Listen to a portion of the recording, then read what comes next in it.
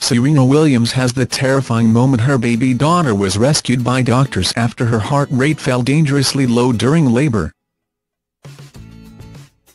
The tennis champ, who gave birth to Olympia in September 2017, had to have an emergency C-section when the monitor picked up her falling heart rate, and Serena was whisked off to theatre to have the operation. Luckily, Olympia was delivered safely, and Serena told Vogue of the amazing feeling when her newborn was placed on her chest. But that wasn't the end of the drama, as Serena herself experienced dangerous symptoms that she thought pointed to a pulmonary embolism. She told the Fashion Bible that she hurried out of the hospital room so her worried mum wouldn't panic further, and told the nearest nurse she needed a blood thinner immediately. When they brought in the wrong equipment, Serena couldn't believe what they were doing. A carot scan, then Serena had small blood clots on her lungs, prompting medical treatment straight away.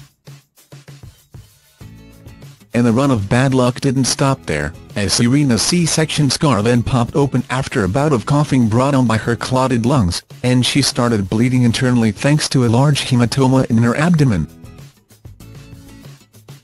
After 6 days of hospital stay, Serena was finally ready to get home, but the bad luck continued to dog her when the night nurse they'd employed to look after baby Olympia fell through.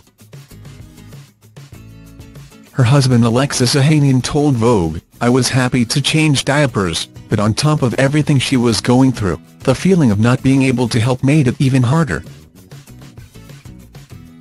Consider for a moment that your body is one of the greatest things on this planet, and you're trapped in it," he added. While Serena recently described motherhood as phenomenal, she also confessed to breaking down in tears as she struggled to come to terms with her new role. "No one talks about the low moments, the pressure you feel, the incredible letdown every time you hear the baby cry," she said. "I've broken down I don't know how many times. Or I'll get angry about the crying, then sad about being angry, and then guilty, like, why do I feel so sad when I have a beautiful baby? The emotions are insane." The Wimbledon winner even asked her fans for parenting advice shortly before Christmas when Olympia was teething. Branding teething the devil, Serena said her little girl was suffering with the pain and said she needed her own mum to be there. Teething, also known as the devil, is so hard. Poor Alexis. Olympia has been so uncomfortable.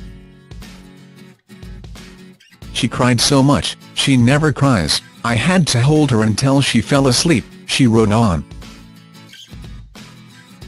I've tried amber beads, cold towels. Chew on mommy's fingers.